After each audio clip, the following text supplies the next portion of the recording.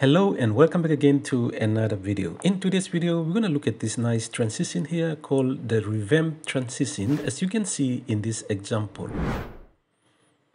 Okay, so with that out of the way, let's get started. So here in Kdenlive, we got two video clips already on the timeline.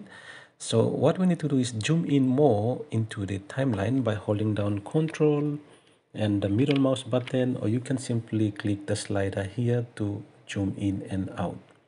So once we have that, let's place our playhead right in the center here, and then let's move back to the first clip 6 frames back. It depends on how fast you want it to go. If you want to go more slower, then you have to go up more frames back, like 10 frames. But we want to go faster, coming down, like we have 6 frames. So let's go 6 frames. 1, 2, 3, 4, 5, and 6. Now let's go to the effects panel here, and under all video effects here, go down to VR360 and then select the transform VR360. Place this onto your video clip, and here is the properties. First of all, let's add a first keyframe.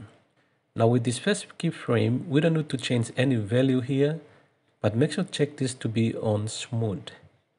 And then let's move to the center of the two clip and then move back 1 frame and add the second keyframe.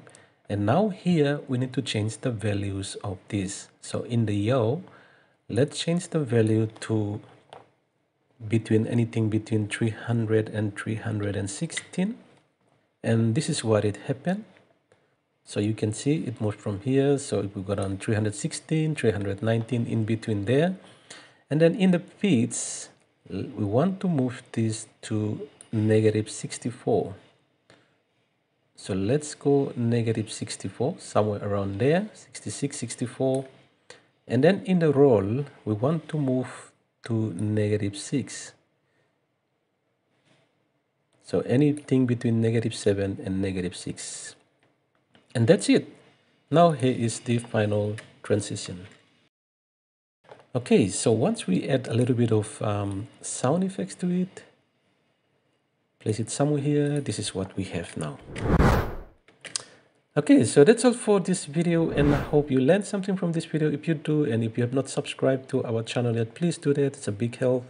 And thank you again for watching, and see you back again in another video.